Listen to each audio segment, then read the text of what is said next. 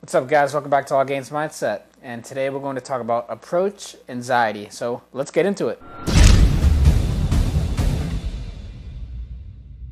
All right, guys, welcome back to All Gains Mindset. We talk about fitness, health, dating, nutrition, all that kind of stuff. So today we're going to talk about approach anxiety. And I brought our good friend Joe here. What's going on, guys? And the reason for this is not only because he's a great friend, but because he does what I do. And the topic for this video requires another perspective of insight, which Joe is really good at offering me, and offering us, and offering you guys as well. So we're going to talk about approach anxiety, the details of it, how you can overcome it, tips on how to navigate the sexual marketplace as it is today. And with that, so what do you think the biggest problem is, right, with approach anxiety? Why do guys not, why are we so afraid to, as single men, why are we so afraid to approach women? I think the first thing is most guys are not used to that, especially nowadays, when it's so easy to do it through other ways, You can text, you can go on social media, different things. And if you're not doing it often, you don't have that mentality. You don't know how to, you don't have that experience yet. So I think once you start approaching, it's not going to get, you're not going to be at one point perfect, but you'll get better, definitely. So most people, what they do, like automatically, is they already have this negative reinforcement about themselves. They're already in this pessimistic view about themselves, right? So they don't even have, they have this lack of confidence to even do it in the first place. So if you're a single guy, and you're at a store, or you're at the beach, or you're at anywhere really where there's attractive women, and you see one in particular that's sort of your type, and most of the time you're very afraid to even go say hi. The reason for this is because you already have this viewpoint that you might not be good enough. You already have this viewpoint that it's not going to work. You already have this negative attitude towards it. You have this pessimism. And all those is just excuses because you're scared, because you're not used to that. You're thinking of all the possible outcomes, and you just have to just ignore those because you're going to keep thinking, and then that's how you get into backing down and not doing it. Exactly. And then you're going to feel way worse because there's nothing worse than having regrets, So just think about that. That's, for example, what I do is I like to say things like no regrets. That's all, like no regrets. And then that's how you jump in.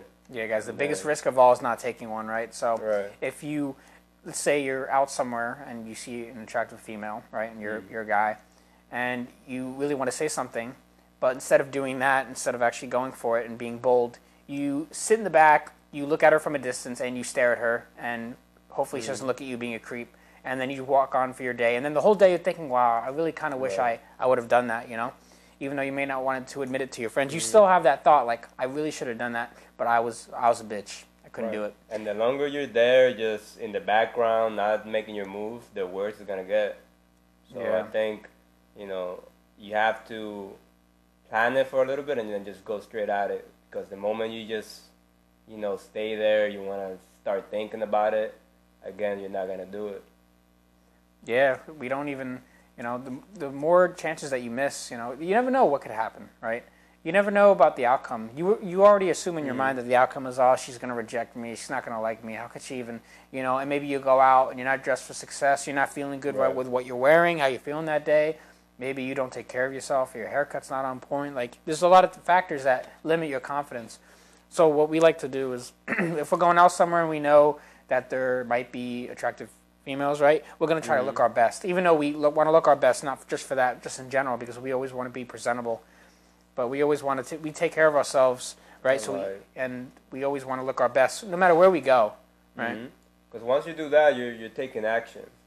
You just show up to the place. You're not just showing up. You've been planning this already. You already did everything you had to do. So you already have that feeling like, yeah, I already know what this is. I already planned it out. So it gives you more confidence.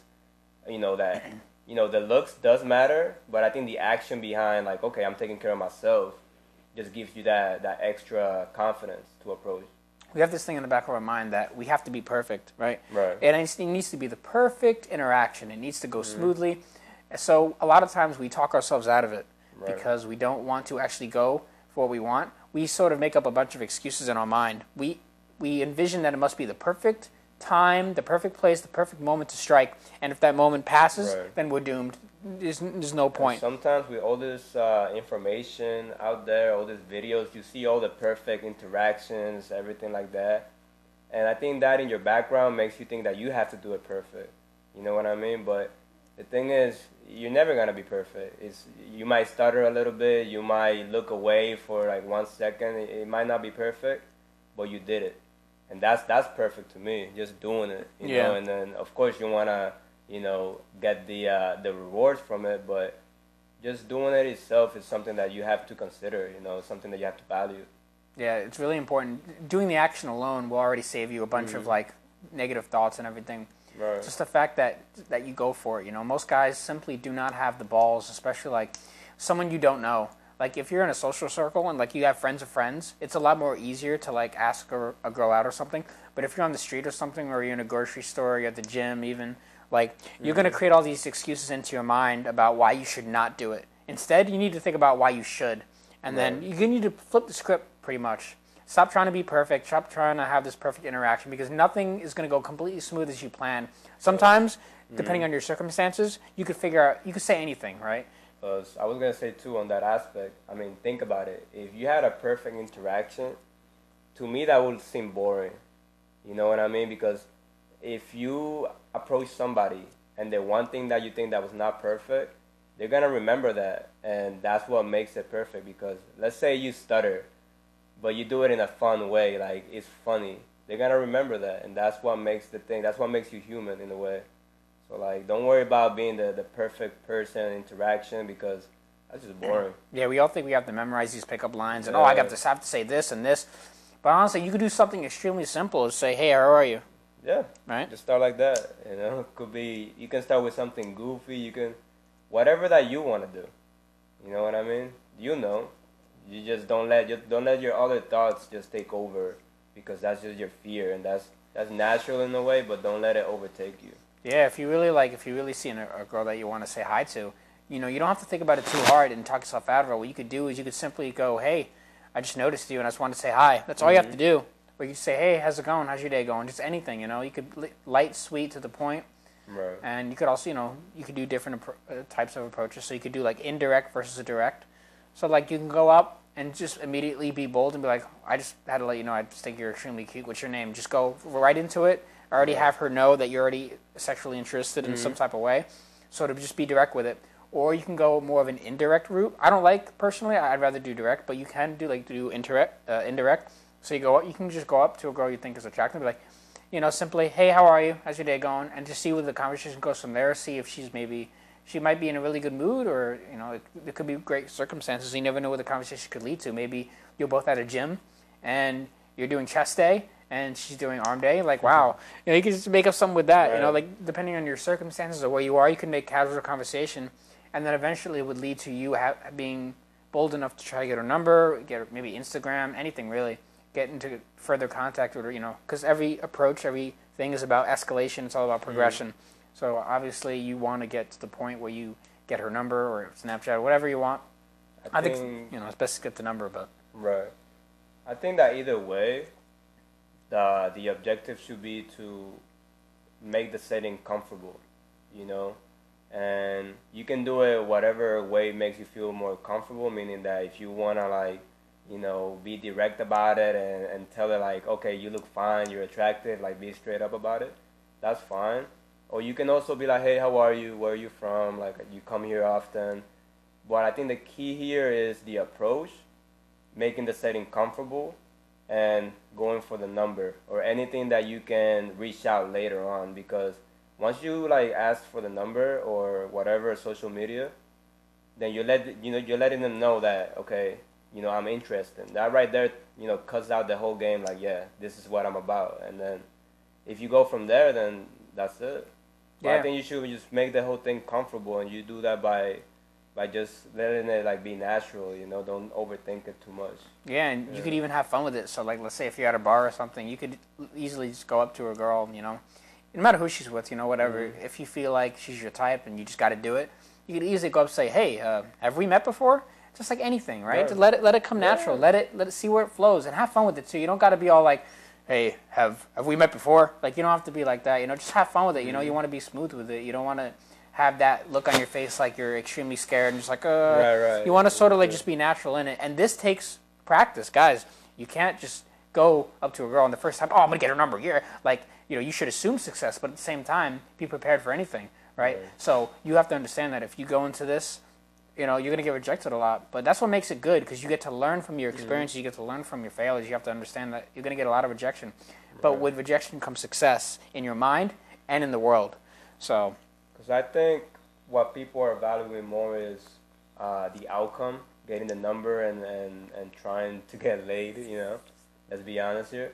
But I think the thing that should be worked on more is being social. You can talk to anybody like this. That's how you open doors. Opportunity comes. That's the main thing you should be focused. How to be better socially. Like, you don't just have to approach girls. You can go for a couple and just start socializing. Because a lot of people won't do that. They won't go with a girl who has like a guy right next to her. But if you go in, let's say for example, you're like, hey, are what's going on, guys? And then you just talk to them. Turns out you can like meet somebody new. He can be a good friend, or like they can like hook you up with other people. Yeah, you never know what could happen. Let's say you go to a group of people, and once again, you can make the excuse for yourself, saying, "Oh, well, they're not gonna like me." Or what you could do is you could use it to your advantage. So go up to a group of people. Let's say there are guys and girls at a bar or something, right? You go in, you make friends with the guys too, and if you really get along with them, hell, one of the guys might even help you out. Right. Like, hey, are you single? Oh no, but she is though. Like, they might even help you out if you really make good friends with them. Like, you never know what the opportunity of life can bring you. That's why you need to just be bold and go for it anyway, because it doesn't matter. What you need to be concerned with is at least going for it in the first place. And it takes practice, so you need to do it again and again and again and keep going through it. And the more you do it, the more easier it becomes. You understand, you learn naturally. You're going to learn social cues, and you can learn body language. You can learn all this stuff just by going in, being bold, and taking the action itself. Right, exactly. You get used to being uncomfortable. That's all it is. You get used to it, and then you got to get comfortable with being uncomfortable. Right, and that's the thing. We live too comfortable sometimes. We think that we have so many easier options. You don't even have to go to bars or go some places. Now you can just do it online. Yeah, but I think that's a buffer. Right, I think you'll find it more beneficial if you go. I think that the more challenging route, which is to talk to people. Yeah, it's basically a cheat code, because online, you can easily escape anybody online, right? You can choose who do you answer, but when someone's in your face, you're sort of like it's going down, or you can lie about it online. You can have all these pictures and you can have a great bio, whatever, but they don't really know who you are. But if you go in person, just by how your body language, your mannerism, your tonality, they'll get to know an idea of who you are. So I think that's safer than, looking at it through a screen. You don't know what's going on. Yeah, you don't have to risk being catfished, right? You could just, you know who they are right up front. You see what they look like, and you see, the Save dynamics. yourself some time. Yeah, exactly. You can, you go on dating apps or social media, and you see a girl, she has great pictures, but you don't know she has some BPD, she's bipolar or something. At least if you approach that girl in person and you see her, you know for a fact, okay, something's off. No. Yeah. Oh, no. So save yourself some time, and some money, which you should not be spending on first dates. But back to the main point is, you're safer knowing straight up how a person is by just talking to them. Exactly. You can waste a lot of time just by online dating is good for some things, but at the same time, you wait hours for her to respond, and there's the anxiety that comes with it, and then there's I got to text her back. When should I text her back? Worrying about all this stuff on the phone. But in person, you go in, maybe a 5-minute conversation, you're out. Boom, there it is. Either she's into you or she's not. So it's also kind of a time saver as well. And you get to choose. Yeah, exactly. I mean, it's hard, going for the girls that you want for, but you get to choose here. It's not Exactly. There's no swipe left, swipe right. There's I'm going to say something right now. Right. The only thing stopping you is your own mind, is yourself. There's also a physical component to all this stuff. So I think we're living in an age, personally, where guys are having lower testosterone levels. Right. And it is affecting their mood and their will to even go out and meet women, because first of all, let's be honest here, porn is extremely high right now. Everybody's watching it. Okay. I'm pretty sure there's studies showing that, men, back in the day had more testosterone than what we have right now. Yeah. Go on any video on Pornhub, videos, or whatever those websites are. Go look at the view count of these videos. Go on any video. It has millions of views, automatically, any video. You know how much it takes to get millions of views on YouTube? A lot. But on these porn videos, easy to get millions of views, because everybody's watching it. Everybody's sedating themselves. It's a social thing. Now everybody knows about simping. Yeah, everybody knows what the word simp means. They know They know all these new words that are coming out and everything that people use to describe others. And this is technically no better time to go cold approaching because no one is doing it. Right. You are automatically an outlier. Having the balls to go up to a group of girls or one girl and to say something wacky and actually put yourself out there, that takes guts. It takes skill. It takes a certain amount of social acuity that you need to develop over time. It's something that most people won't do. Everybody uses online dating. Everybody watches porn. Everybody's doing all this, but no one's going out to a complete stranger they think is attractive, saying, "Hey, or at least most how you doing?" people are not. Yeah. You know, and that's kind of it's sad to be honest because you don't get to learn from other people if they're not doing it.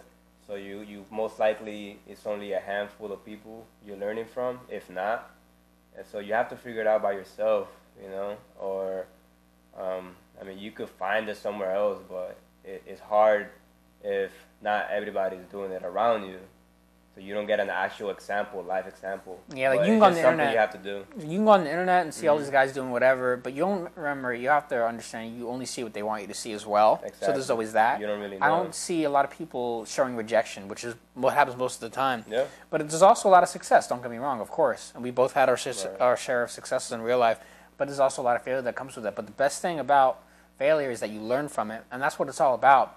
Not only do you understand female nature and understand all the social cues that go with it, you also learn about yourself in the process. You understand what you can handle, what your type of girl is, what you're willing to put up with, what you're willing to say, how far you're willing to go, your confidence levels, all these kind of things you learn about yourself right. You as get you to do see more. what you need to improve.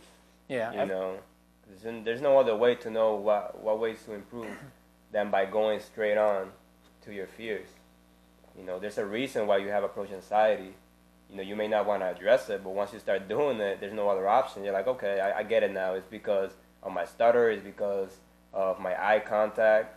So at least you have a way of knowing, you know, what you can improve on. Yeah, and there's a lot of things in the physical aspect that also get in the way. You know, there's high cortisol levels. Everybody's always stressed out all the time. Right. So people are not even in the mood to do this kind of thing. Where, you know, even if they were, you know, they're always stressed out from their jobs or they're not getting enough sleep at night. So those things also play a fact. Like your well-being plays a fact in how or if you will make a move. Right. If you'll actually have the confidence to go say hi to someone. I think naturally, if you want to have higher levels of testosterone and just be more social, more outgoing, you have to be physically active. You know, you have to work out. You have to go out for walks. You know, you have to play sports. Do something that keeps you active through most of the day. You know, stand up if you're in the office. Stand up. Go for walks around the office. Try to always stay moving, and you'll see that you feel a lot better than being sedentary all day. You know, just laying down. Exactly. Whenever you go places, you also want to, you want to be your best self at all times, at least the best of your ability. So if you're going out places with your friends, look the part. You know, dress for success as well as take care of your hygiene, which, this should not have to be said, but I know people in my own life who do not take care of themselves at all. Right. Some people, don't brush their teeth, before they go out. That's not good. They're not grooming, having the proper grooming. They're not getting haircuts. They're just letting themselves run a mess. Right? Facial hairs all over the place. They don't take care of themselves. They go out looking like bums all the time, And either they do it because they have no awareness or because they're just straight up lazy. And they just don't care, But if you go out looking like and feeling like success, right? You go out, you dress well, right? You brush your teeth before you go out. You have that nice morning coffee, right? You do all these little things that make yourself feel better, right? So you if already worked out, you did what you had to do, you took care of your responsibilities.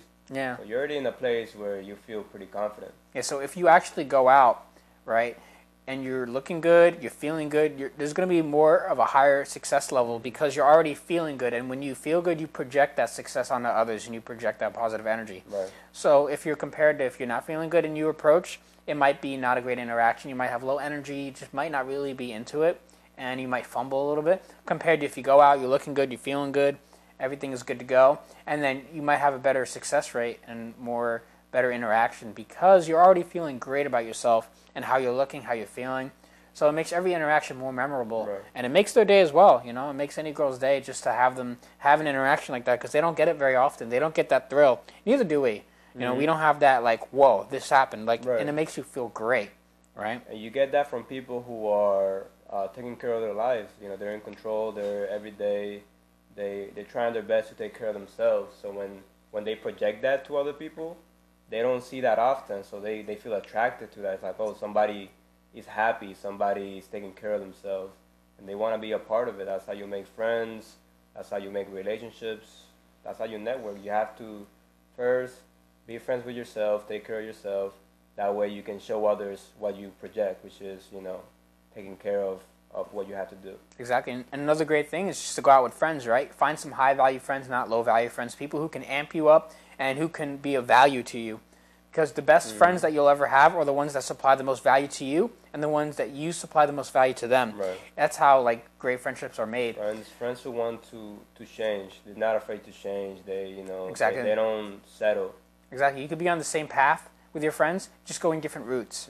So Joe and I, when we're going out, we can easily hype each other up, right? Like I see a girl and I'm just like, I'm trying to find something, and he's right there like, yo, you better fucking do it. Yeah. Because I know you want it. I know you want it. It's happened before, right? We were at a park this one time, and I was like, I don't know if I'm going to do it, And Joe was like, yes, you are. I was like, shit, you're right. Right. He was there to basically be like, yo, you're going to do it. And I was like, and then I ended up getting your number anyway, right? So... Because to be a good friend, you have to read between the lines. If you see your friend looking at a girl for quite a little bit, and you're like, why don't you go for it? Then you just cut through it right there, and then, most likely they'll do it because you call them out. Yeah. That's what friends do. They're like your subconscious. Exactly. You just gotta notice, what's going on. You want to have that kind of support in your life, and if you don't have that kind of support in your life, you need to go make some new friends. You need to find some high-value friends, people who will hype you up. Pull you out. Yeah. It's like, all right, you want to get in shape. You keep talking about it. All right, let's go get in shape. Yeah, people who are not afraid to be real with you. So, they'll encourage you to go make that approach, and you'll be glad they did, because it'll be like a little push that you might need, and that can help you. Because you never know. Some days you might not be fully in it, and you might be just a little hesitant. But then you got that guy. Scared. Yeah, pretty much scared. Yeah. And then you have your friend like as a reminder, bro, you got to do it. And you're right. You're right. You have that positive influence around you, and it will help you. And it will help you too, seeing your friend doing what he wants to do. It's like, oh, he actually did it, and then that it goes back and forward because now you get a chance now to do it. So it's just you're building experience together. Exactly. Which is way better than by yourself. And you don't even have. It doesn't have to be just women. It could be anybody. People you find a value. Just approaching people and making good conversation. You can make many friends doing it, and you never know who you're gonna meet. Right, every day, someone could add a tremendous amount of value in your life, and you would never know it unless you go said hi. And let's say you go out somewhere and you just start talking to some guy about something. Right, that guy has 3 girlfriends. And he has a big social circle, and then he introduced you to them, and then you just made a whole new network of friends just because. Get you a job. Get you a job, yeah. Just because you made that, just because you were not afraid to go talk to that one person. Right. Life is about relationships and networking. Not just intersexual, but with the same sex, making friends, developing social networks, and that's how we become better. And with the rise of the internet, you're going to see it a lot less. You're going to see less people. My prediction, at least, is you're going to see less people interacting. Because you don't need to. Right. You have the internet, you have YouTube all day, you just watch videos, waste your life, listen to music, and just stay in your room by yourself and watch porn. So to do what we're suggesting, not only will boost your confidence, but you'll also be more of an outlier as time goes on. Because let's face it, these younger generations being raised on the internet, it's going to probably get worse. Right. That's at least my opinion. And so. One other thing that I do want to add is that sometimes this approach in society can be solved better if you follow your intuition. It may sound all magical and everything, but what I'm trying to say is that if you're out here reading all these books, getting all this content, that's great. But at the same time, you have to do it your own way, be original. You have to be yourself. That's right. So you have to experiment, and you have to keep notes, what works for you, what doesn't work for you. Always follow what works for you, and you may have to change a few things, don't take everything too literal, all the information that you get, don't take it to a heart. Just use it to open your eyes, and then everything else, your actions, that's on you. Exactly, but the biggest thing is just doing it in general, taking the action will make the biggest effect. And once you do it more and more, you realize you'll feel better just from doing it, There's so much self-gratification that comes with actually taking the action and approaching. Very important. And it's a dying art today, Might as well take advantage of it now, at least, While everybody else is being sedated. Why not go out there and be an outlier. Taking the challenging Take the action, initiative. Yeah. because you can take the easier route. A lot of people do that, and you know when you're taking the easier route. You know, you tell yourself in your background, but doing the hardest things, you hear yourself after doing it. You're like, oh wow, I just did this. Now that's the real reward. So I think you should go for that. With all that said, we're going to wrap it up here. So if you guys like this kind of content, definitely hit the like button and also subscribe as well. And if you would like to, check out these All Gains apparel merchandise that we're wearing here. Really comfortable, actually, especially for the winter. These hoodies really come in clutch. They do. So They do. with that said, we'll see you guys in the next video. Remember, hit that like button, and we will see you next time.